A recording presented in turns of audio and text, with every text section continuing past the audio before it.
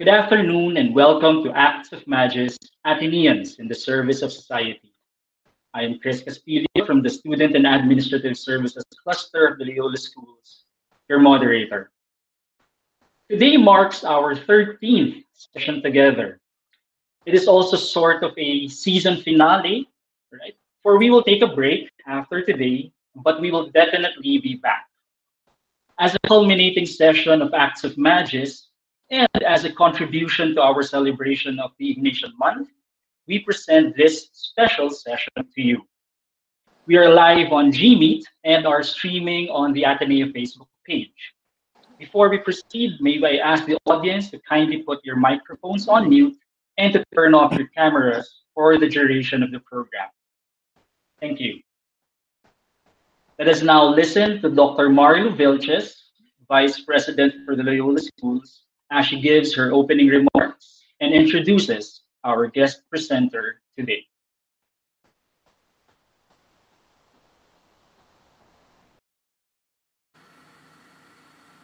Welcome one and all to this last segment of our first round of talks in the series called Acts of Magis, Ateneans at the Forefront of a Pandemic, or Ateneans in the Service of Society. For giving birth to this series, I want to thank the University Research Council and the Ateneo Research Institute of Science and Engineering. I also want to thank you, our faithful audience. You have been faithful since May in this first round of talks. After this, we're going to pause, take a break for a while, and then begin our second round in the first semester. These talks have been an experience of fullness of heart. We have come to appreciate better the magnanimous work of our faculty members, both from the Loyola schools and from the professional schools. In a nation that is at the grip of many relentless, dumbfounding obstacles to peace, prosperity, well-being, and human dignity, the work of our faculty members has been extending a hand of hope, of courage, and of faith to our people.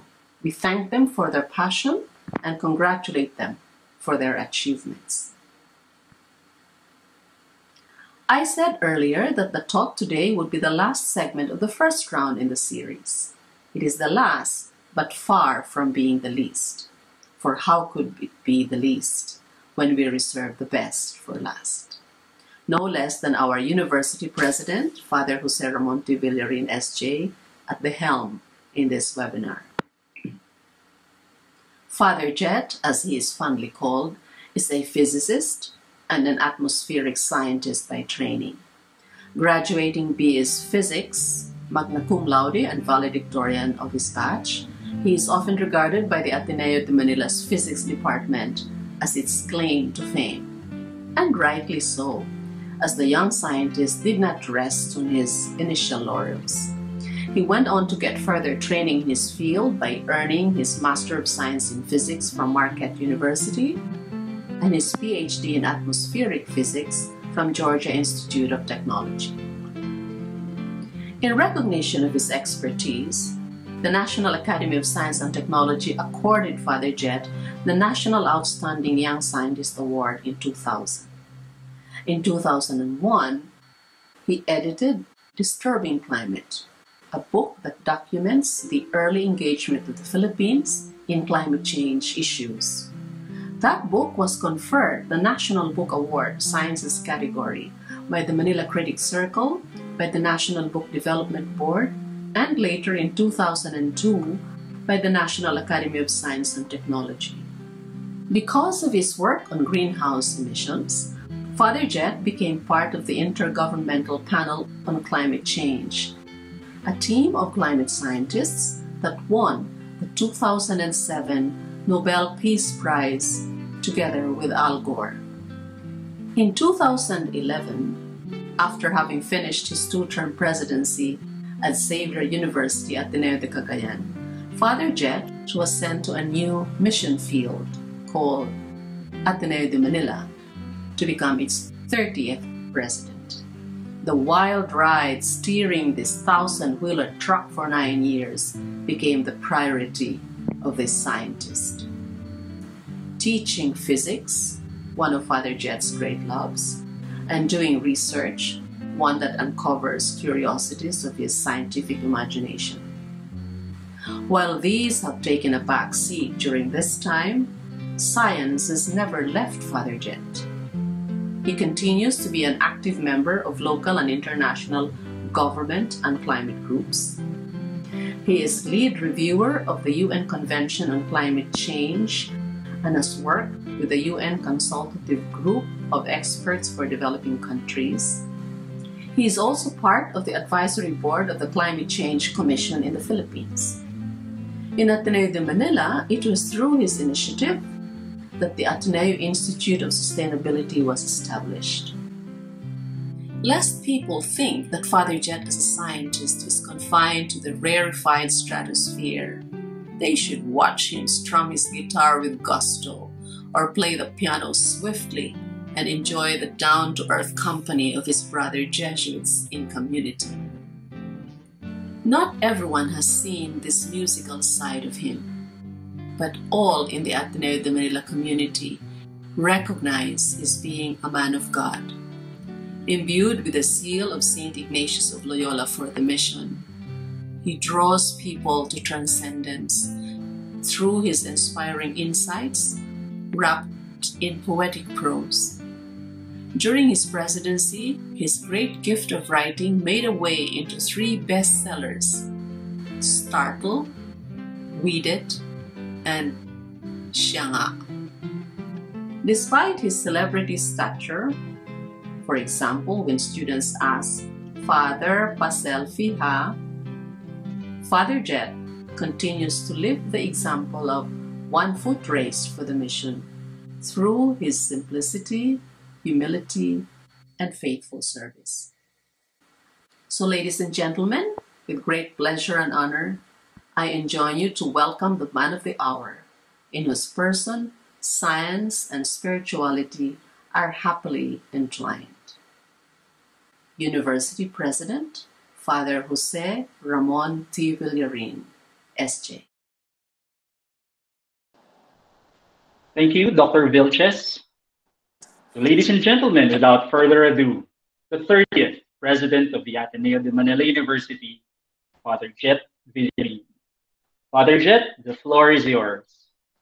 Thank you, Chris. And thank you, Marlu. What a wonderful, gosh, nakakaiyak naman yung, I've been looking for pictures. And I know many people want all these selfies. Then I realized I don't have too many pictures in my computer. I was looking for pictures for this presentation today. Anyway, Chris, could you, or is it Christine who will put up the PowerPoint? Yes, we'll put up your presentation now. Okay. This is just to share with you some, some reflections, albeit medyo madali. I was hoping that the sabbatical will give me also the benefit of time and introspection. Pero I've always been reflecting on this, the intersections in our lives.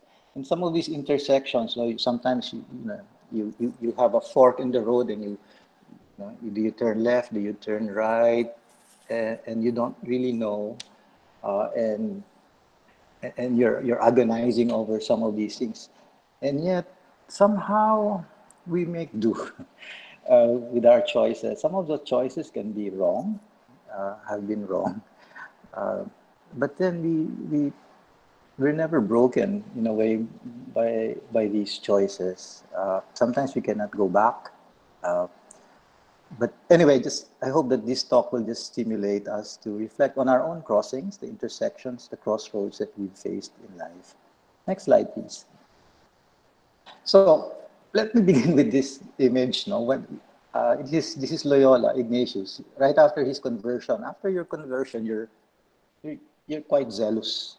So you're fired up, you're ignited, and so he goes off on a pilgrimage. And Ignatius shares this in his autobiography, which is strange because this is a story where he meets a Muslim, and they discuss the Blessed Virgin Mary. And I think, Muslims respect Mary also. But anyway, at one point, the discussion becomes heated, and the Ignatius felt at least that this person was insulting Our Lady. So they part ways. After they part ways, Ignatius is thinking, God, how come I just let that go? I better, maybe I did not defend our mother that well, so I'm going to go back. I'm going to chase this guy and kill him. Remember, this is the impetuous Ignatius, no? This is the impulsive Ignatius. And so he, he, he reaches a fork in the road, and he does not know whether to follow the Muslim or to go the other way. And so what he does is he lets the donkey decide. He and fortunately, thankfully, the donkey goes the other way. Imagine if the donkey had chosen to go the path of the Muslim. I don't think we will be here today. So I think, if he had killed that Muslim, he would be in prison. And I don't know, if you were to speculate on an alternate trajectory, yeah, maybe there will be no Jesuits. So we Jesuits kid that ever since that time we let the donkey decide. we let the ass decide our future. But that's just, of course, tongue in cheek. So let's reflect. I've been reflecting on these crossroads. The next slide, please.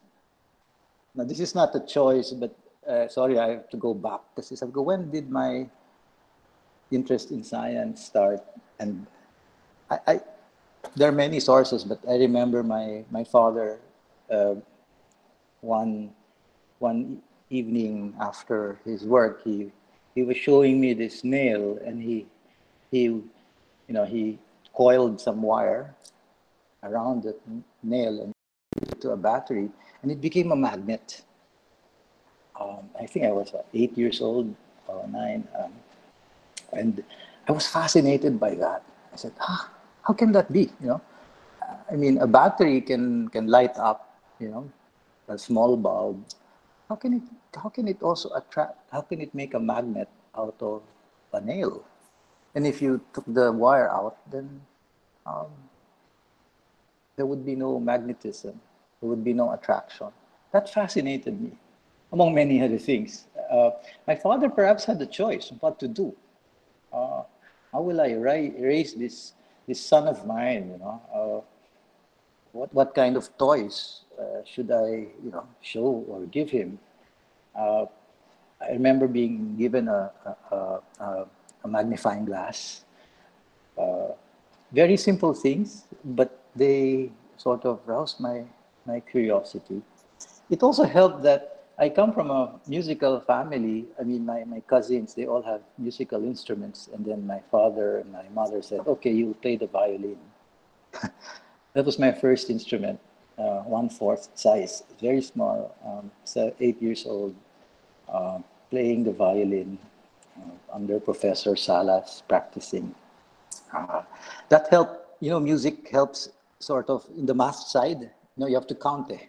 You have to count beats. They're fractions in a way, like 4/4, 3/4, 6/8. So perhaps, the math part came already with the music. And one of the highlights of playing the violin was I was part of this group that I was telling my parents only recently, why did we line up to see Pope Paul VI along Rojas Boulevard? There was a motorcade and Paul VI came. And why did we line up to see him when actually, I remember because that evening we were in Malacanang. And so I was part of this group that was playing, with the Pangkat Kawayan for the Pope. And of course, I was just, just going like this with the violin, but I was so, in a sense, mesmerized, starstruck by Pope Paul VI. Anyway, so music helped. The first, can you, next slide please, Christine? Well, my first crossroads was graduating grade 6. I came from Lourdes School. And I applied to Philippine Science. And I remember, I was so arrogant pa eh. Siguro, kayang-kaya ko to, yung Philippine Science. No? And I went also, just parang insurance, I went to Ateneo, admissions office, Becky Sanyosa. I said, Ma'am, I said, actually, you know, sa totoo lang, my first choice is not you, it's not Ateneo, it's Philippine Science. Because I really want to be a scholar ng bayan. And there's an allowance, a monthly allowance. Anyway, to make a long story short, I passed the first battery of tests, but the second battery, wow, I failed it. And I was so devastated by that because yabang ko eh. Hala ko, magaling ako eh, sa science, di ba? Hala ko, magaling ako sa math.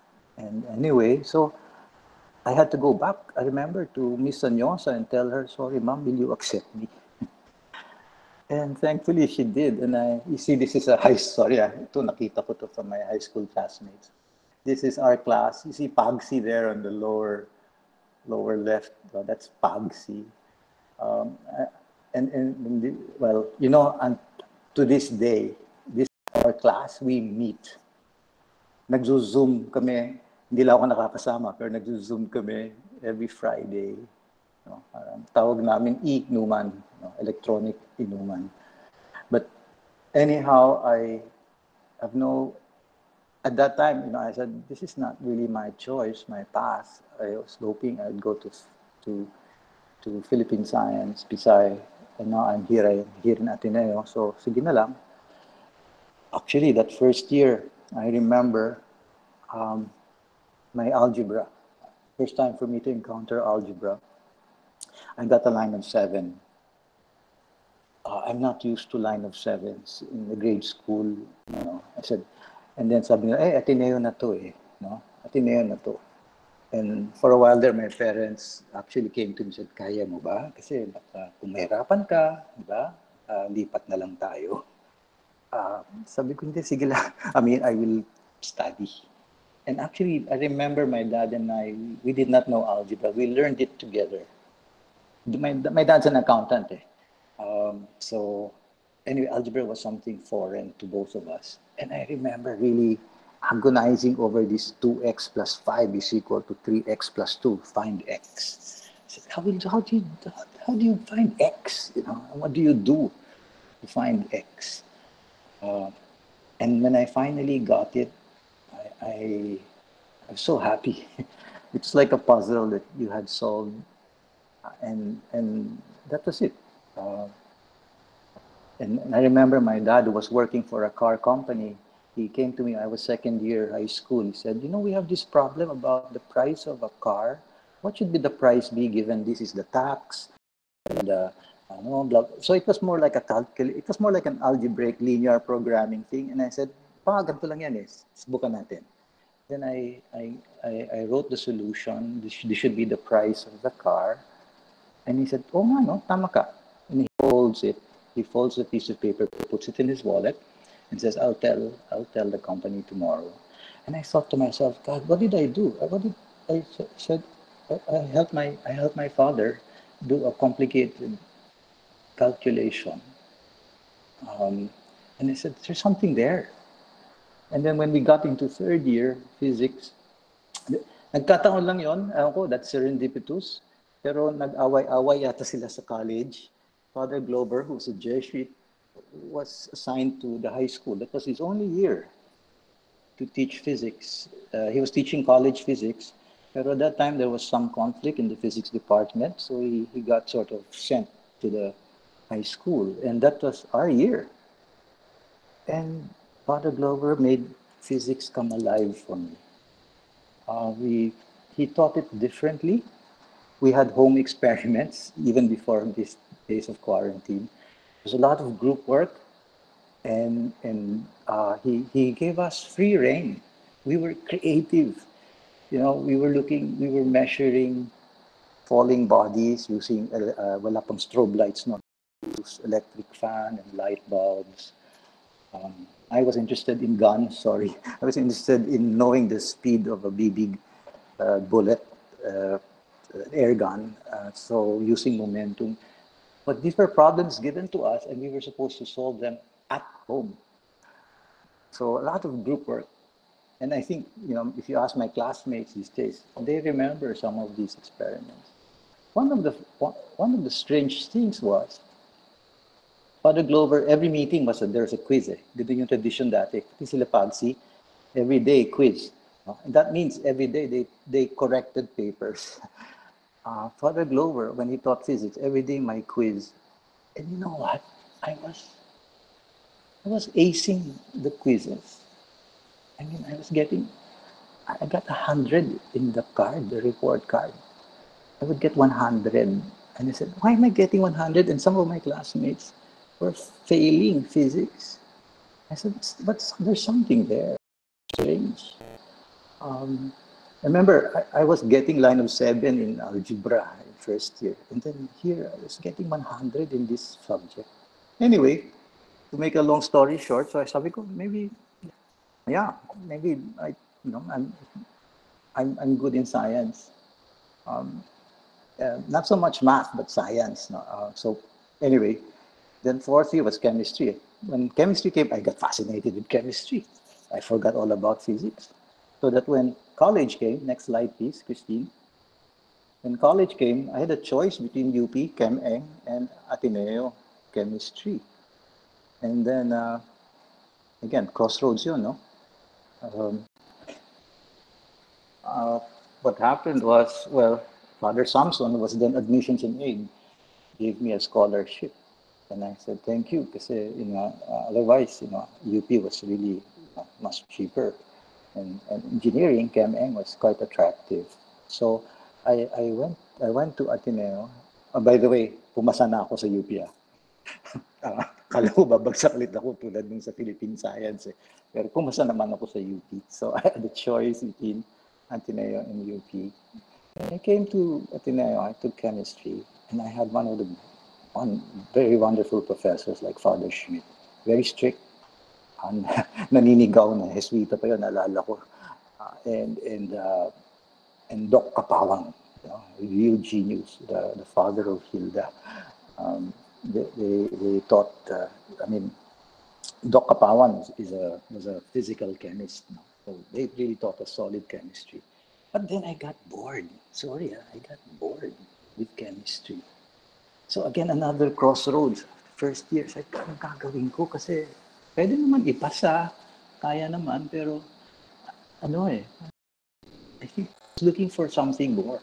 Then I remembered physics. Di ba nung high school ako, I was excited about, ba't ko nakalimutan yung physics? So then I went back. I changed course. I told Father Samson, who was teaching chemistry then. I was so afraid because I remember going to Servini dorm, telling him, Father, I don't like chemistry anymore. I like to do physics. And I thought he would take away the scholarship. So afraid. And, to think Samson's credit, he said, that's okay. Of course, he had to grill me first. He thought I was just being, influenced. I was just, being carried away by, what was interesting and what was not. Anyway, I ended up in physics. I remember going to sina Arnie Del Rosario. They were there. Parang mas gusto ko yung ginagawa nila kasi they're in the shop and their hands are dirty. They're working on, with their hands. They're doing all sorts of things. Anyway, so that, in a way, that path, that I made that choice, and that I think that's one of the choices that has made me who I am now. That choice of physics. Next slide, please, Christine. There are only about 12 slides here, I think. When I graduated, I had a choice. Sabi ko, wala pa yung pagka-Jesuita dito. But Father Perez, who was my biology teacher in the high school, fourth year pa lang ako, sinabihan na ako, you'll teach physics, ha? You'll go to high school. I go, yes, Father. And then I remember around February, March, I get a letter from my old physics professor, Father Glover, who was in Davao. Sabi niya, would you like to come to Davao? I said, wow, Davao! I've never been out of Manila. And this is an adventure. Wala pang JVP pa nun eh. Nagsisibala ka lang. So I agonized over that. My father said go, but my mother said no. And so actually I didn't know what to do. I went to Father Ampil, who was the principal of high school. I said, Father Ampil, I promised Father Kiko Perez that I'll teach in the high school. And now another Kiko is asking me, Francisco Glover is inviting me to Davao. What decision should I do? Ampil said, go to Davao. And he was the high school principal. Okay. And I thought too that if I had stayed in Manila, and I'm speculating here now, it would have been another pathway, perhaps. It would have been very difficult to face some of the decisions that I had to make, like one of which was vocation. And I said, oh, going off to a place where I was not known, I did not know, the language was foreign in a way to me, it's Cebuano. I said, maybe, yeah, that will help me discern and decide. And so I did. I went to Davao, and I I remember, of course, my mom who did not want me because at that time, Davao was violent. Grenades were being thrown in movie houses. It was not a safe place at that time. But I said, I feel drawn to go. And to my mom's credit, friend, that she let go. She allowed me. Um, so that was the first time I left the nest. And I remember, oh, you idealistic Jet Villarin, now in Davao, first 2 weeks pa lang, umiyak na ako. I was homesick, first time I left. Um, anyway, so I, no regrets though for that year, because that for me also became my JVP year, Jesuit volunteer year. The JVP Jesuits, sila Bill Kreutz, learned that I was already in Davao and to join the JVP. So sure, I'm already here anyway. You know, so yun. It was actually in that year that I went through a 19th annotation retreat. I was 21 years old. Made that decision to enter the Jesuits. Next slide, please. Nasa novitiate pa lang tayo. Anyway, that decision to be a Jesuit for me, well, let me just tell you that sometimes people think that vocation is something very clear. It's not. You don't get a text message from heaven saying, "I want you to become a Jesuit." It's not that. It's not clear. And that's one of my key messages when discerning that reality is fuzzy, and despite that fuzziness, you make these decisions. These pictures, well, sorry, ito lang nakuha ko sa aking laptop. You know that on the upper left, you can see that's Bobby Yap. He's the incoming president. We were here tending our vegetable garden. We are in our 20s.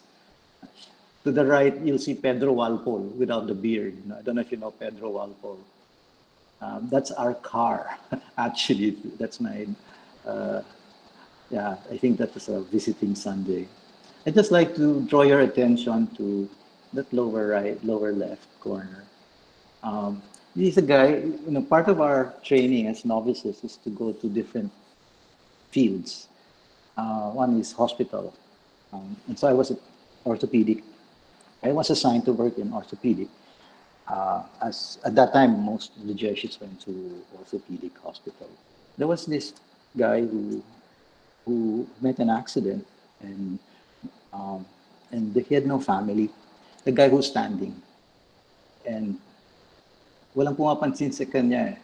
So I took care of him. I bathed him. Kasi ang baho talaga. Public hospital to, maraming dead sore. And this is a picture a few months after I left. I thought he was going to be a quadriplegic. I thought, because he had broken parts of his, I don't know, his body. But he survived, and he sent me this picture. He sent, and I always kept it because, you mean the good that you do to someone, he that person remembers and does it also for others. Um, it was also in the novitiate that we, as Jesuits, we were already faced with some choices. Sabi namin, are we going to the school apostolate, or are we going to go to more direct grassroots work? I must tell you that direct grassroots work, pastoral work, was something very attractive at that time, especially for us. And we were thinking, as some of us had this thinking that if you go back to the Ateneo is a school for the elite, school that, and many of the Jesuits, at least the young ones, were saying, no, let's do something more direct, even hospital work, or work in the mountains, etc. I remember Father Bonoan coming to the novitiate one evening and trying to convince us that the Ateneo de Manila is a powerful apostolic instrument. And that was important also for us to know, because we had sort of prejudged what the Ateneo was. And we said the Ateneo is this and that, when it was not really according at least to our judgment. So when I finally was about to get out of the novitiate after vows, I remember Father Ben says, he gives me a book. Father Ben Nebres was our provincial. He gives me a classical mechanics book. I had forgotten physics. Sabi ko, nag-iswitan na ako, I will just become a priest, whatever that means. But Father Ben gives me this physics book, and he says, you have to go back to physics. And I said, huh? I had already left that field, I just want to be a Jesuit. What does that mean? No, just a Jesuit. Anyway, I'm glad that Father Ben did that, because I think there's one thing our superiors try to recognize our own talents. Sometimes we get carried away by currents, or fashionable things, fads at that time. And I thought, oh, this was something God gave me, this talent for science. Why not offer that talent, multiply that talent for others? So next slide, please. When we came to Regency, I had a choice again, whether, at that time, this is 1985, my batchmates, sila Danny, sila Vic De Jesus, Jojo Magada, they were all going to Mindanao. And I told Father Ben, the provincial, I'd like to go to Mindanao too. And he says, no, you're going to study. I said, I was 25. Why? You have to get your master's in physics. Huh? I can do that later. No, you're not getting any younger. I was 25. You're not getting any younger. You have to do, you have to get a master's. So I went to this cold place called Marquette.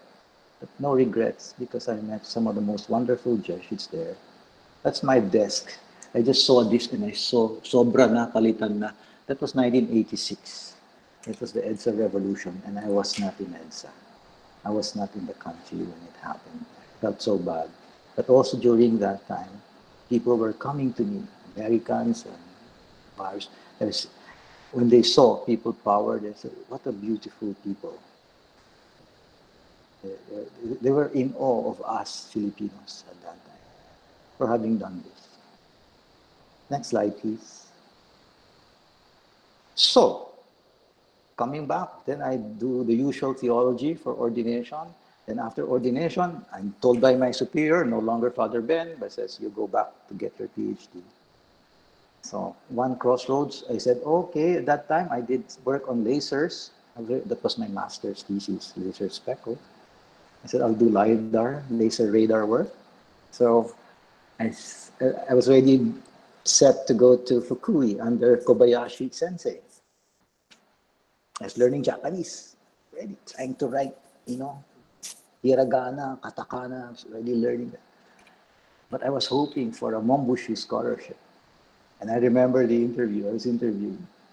I said, yeah, this is my plan. Kobayashi Sensei is willing to take me in, and I'm going to study laser radar.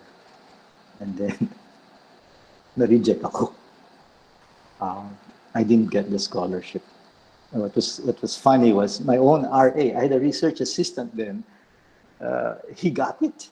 I said, oh gosh, this is so humiliating. You know, bumagsak na naman ako parang Philippines. I didn't get the membership. That made me turn.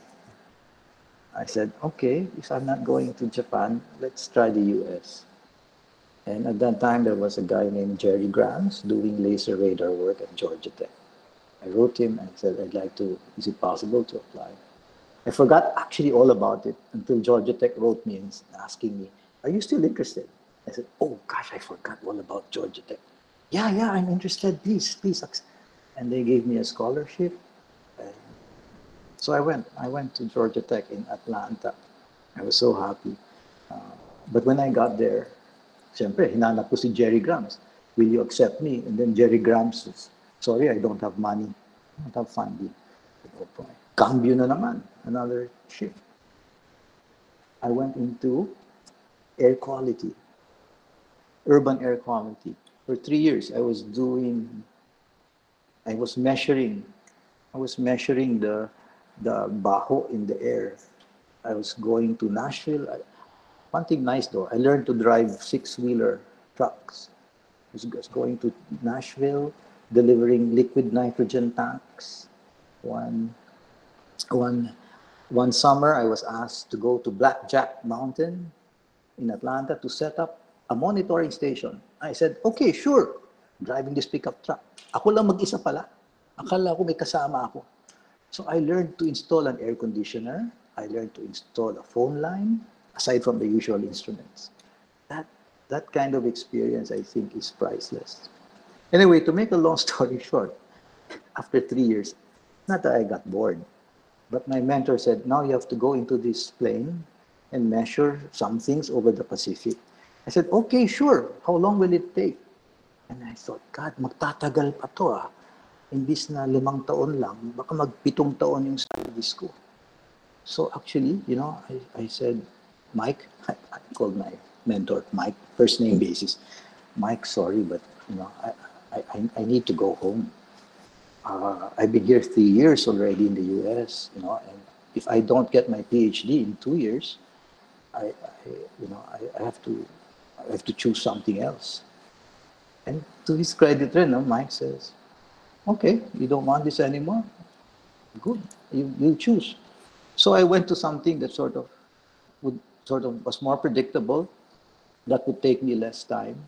So I shifted. Kumambyo na naman ako. I went to modeling. That's my dissertation there. So, by the way, this picture, these are just the Jesuits at that time, the 90s. I went to modeling work, and I'm also thankful because then I experienced what, you know, the hard part about, it's not easy to do modeling, to program things. But that also brought me to places, you know, it brought me to NASA Langley. It brought me to, so I sped up. I really worked hard. And in 2 years, I finished the study. And when I got home, next slide, please. Finally, after 5 years in 98, I didn't know what to do. Again, here, it's not even a crossroads. I didn't even know where are the roads. And I remember asking some of my Jesuit friends, brothers, what will I do? I've been sent to the Manila Observatory, not even Ateneo de Manila, Observatory, to work. Anyway, that began my introduction to climate. I knew I had a little climate stuff. I sort of studied it while I was at Tech. But then that this field was something dear to me, climate change, even in the 90s, early 90s. I would cross swords with sometimes professors in MIT, like Dick Linzen, or even Kerry Emanuel, who would come to Georgia Tech, and you know, they'd tell us, scientists are by nature conservative. they're doubters. You know, we're paid to doubt always. If there's a fad like climate change, you really examine it. At that time, it was like, you know, climate change was like just a new thing. Anyway, I'm thankful that I got assigned to the Manila Observatory because this was when I went into climate work, and even it was not sexy. The topics that I went into, like greenhouse gas inventories, it was just like counting. After, it was like accounting. Um, there was some science in, but the, the, the more exciting science was actually in impacts and vulnerability and adaptation. But that got me into policy too. That made me ask, it's not an either or, no, but I guess, science, what's the science for? Yes, I get fulfilled. You advance, you expand the pool of knowledge, but why? What for? And so I was really looking for impact, in social impact in the scientific work that I was also interested in. So this work brought me to also many places. Met so many kinds of many kinds of people. Next slide, please. And now to science, and now to from science to administration. In 2005, I was in the Manila Observatory. I got a call from Father Danny Wong, who was the provincial, who was my batchmate. Tells me, "You're now going to be president of Xavier." I said, "Anong alam ko sa administration?" Anyway, I'm no regrets really. I'm glad that what is administration? Administration is service. Maybe it's no longer my time to shine or to let others shine, and to make sure that the conditions are there for others to shine. I'm glad that administration has thrust me to so many situations. No?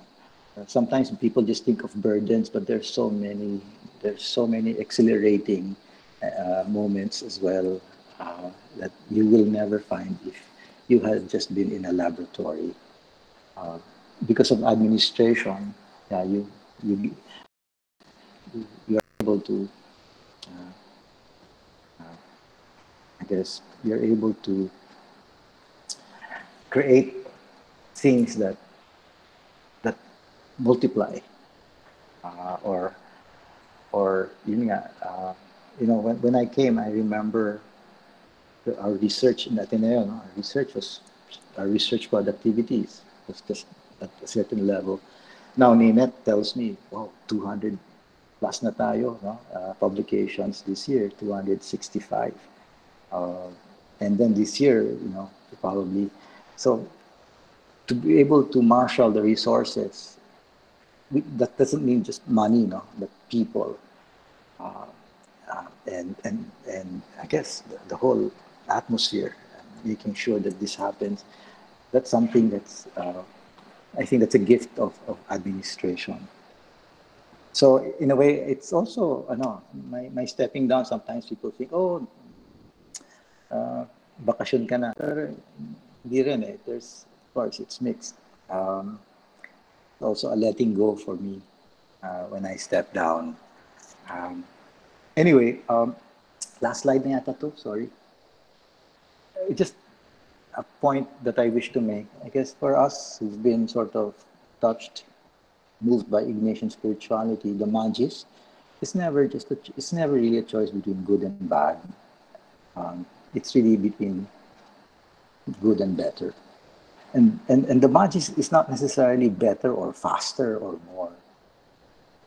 I hope that we know when Magis becomes a narcissistic force. It can be a force for yabang. It's not just excellence, really. Magis is the choice of a greater love. If you love a person, you will not settle for what is good, merely good. You always look for something more. Sometimes the Magis means to speed up. Sometimes the Magis means to slow down, to rest. Sometimes the Magis means to lead. Sometimes the Magis means to follow. At any rate, with all these choices that present our post before us, I really believe that God adapts.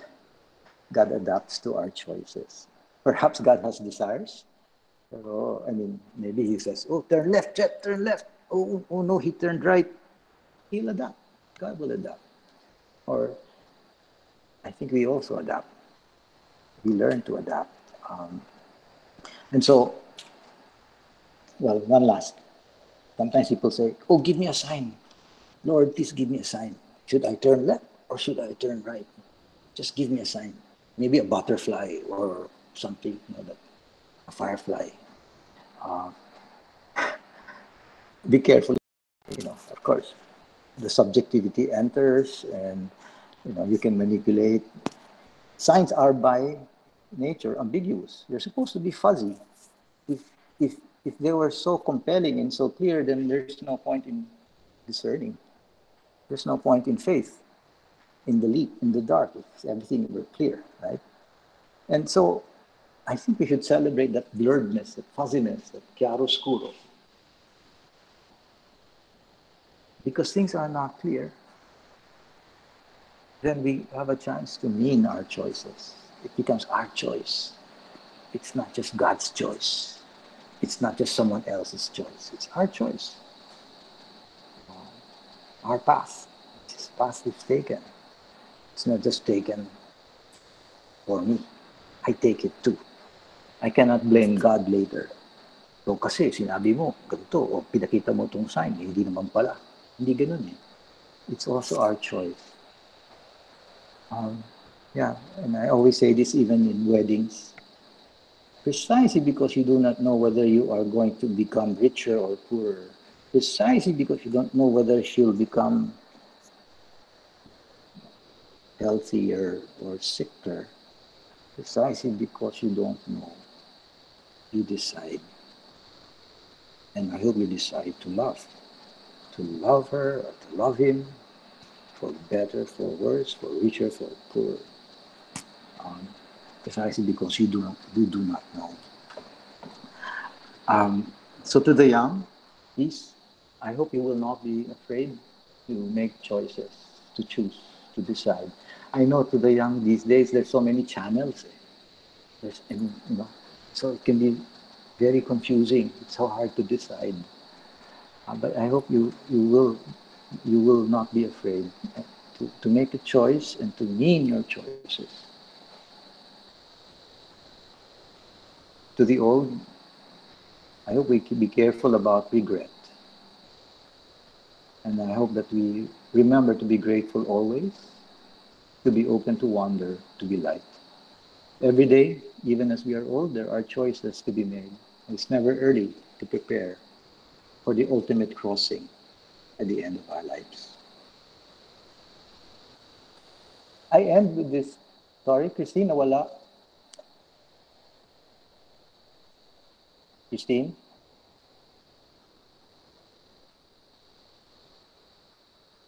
That's the last line. I'll just read this with you. Two roads from Robert Frost. Two roads diverged in a yellow wood, and sorry I could not travel both and be one traveler. Long I stood and looked down one as far as I could, to where it bent in the undergrowth. Then took the other, as just as fair, and having perhaps the better claim, because it was grassy and wanted wear. Though as for that, the passing there had worn them really about the same. And both that morning equally lay, in leaves no step had trodden black. Oh, I kept the first for another day, yet knowing how way leads on to way, I doubted if I should ever come back. I shall be telling this with a sigh. Somewhere ages and ages hence, two roads diverged in a wood, and I took the one less traveled by, and that has made all the difference. Thank you. Thank you very much, Father Jet. May invite all our audience to please unmute yourselves, your microphones, and it's Father Jet, a round of applause. Yay!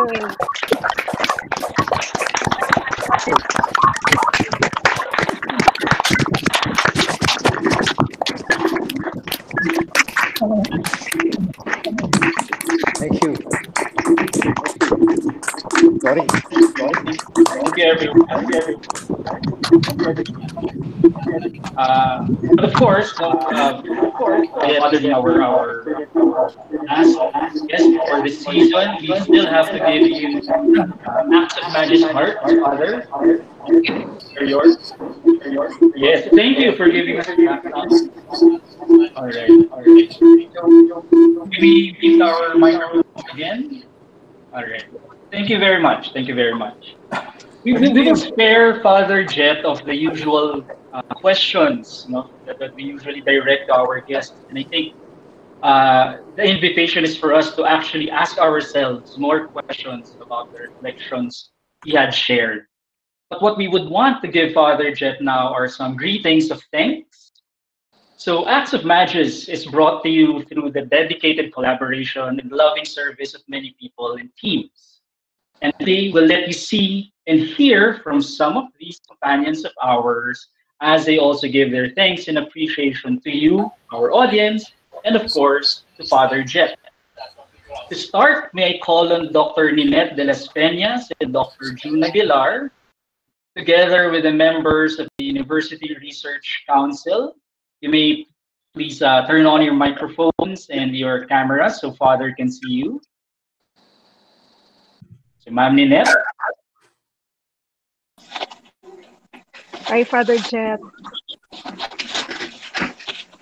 Hi, Ninette. Hi, Ninette. Thank you so much for everything you have done for us.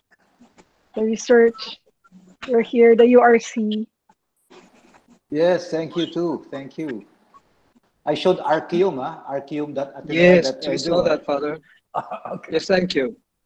Thank you for supporting all our initiatives in URC, and Ateneo de Manila has really achieved a lot in research thanks to your leadership and to your vision and to your support. Yeah, that was a surprise to me to know that we have 260 last year. We produced 260 papers last year. That's, yeah, anyway, more than... Definitely a lot of blessings. And I think, Father, there's just a quick slide that the team URC would like to show, right? There it is. From the URC and OADRCW staff, Father Jet. Oh, okay. So your support for research makes full. Wow. Oh, thank you. Thank you also. So thank you very much from to Team URC. And now may we call on Dr. Banjo Bautista and Dr. Len Espiritu representing ARISE, or the Ateneo Research Institute of Science and Engineering. Hi, Father Jet. Hi, Len. Banjo. Yeah, may I request my staff to please turn on their cameras too so you can see them? Okay. Good afternoon, Father Jet. Thank you, Father Jet. Good afternoon. Okay, I have a little message for you, Father. So can we turn on the microphone for a while? Oh, sige. So, dear Father Jet, you were the banig that kept us all together through the joys and tears. You were the voice that kept us going through your reassuring, sige lang, sige lang. And wherever the future will take you, please know that we shall be praying for you. So thank you for the excellent leadership and for all the love and support. Isang taus-pusong pasasalamat, Father Jet. From all of us. Maraming salamat, Len. Thank you, Father.